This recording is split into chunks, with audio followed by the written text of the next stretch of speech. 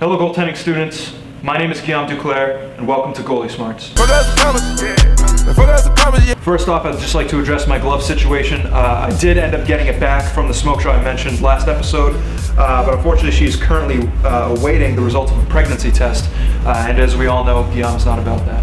So in this episode, I'm going to talk about something that all goaltenders hate to deal with, the power play.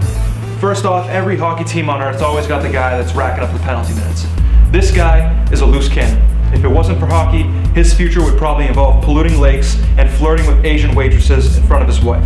And since this guy spends his weekends screaming at seagulls in German, I have to bust my ass for 2 minutes. So since you have no other choice, here are a few tips to survive 5-on-4. Step 1, prepare for action.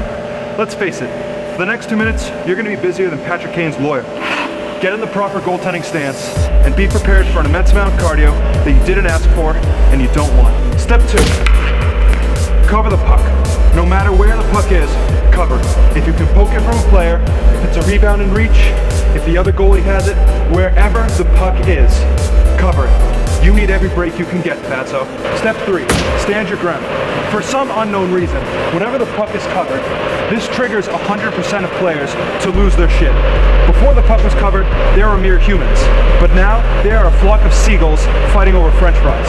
So stand your ground, and don't be afraid to throw in a few chirps, just to show them who's really in charge. Hey, easy there, big shooter, the puck was covered. Relax, pumpkin, the puck was loose. Wasn't talking to you. Step 4, be mad at the ref. It's this guy's fault you're busting your ass anyway, so don't be afraid to throw in a few chirps, just so he knows who's in charge. Hey ref, you look like a stoned frog. Yeah, sure, you might get a penalty, but you're a goaltender. You won't have to serve it anyway. If you follow these steps correctly, you will survive another season. And you can tell all the smoke shows that you see at parties that you're a hockey star.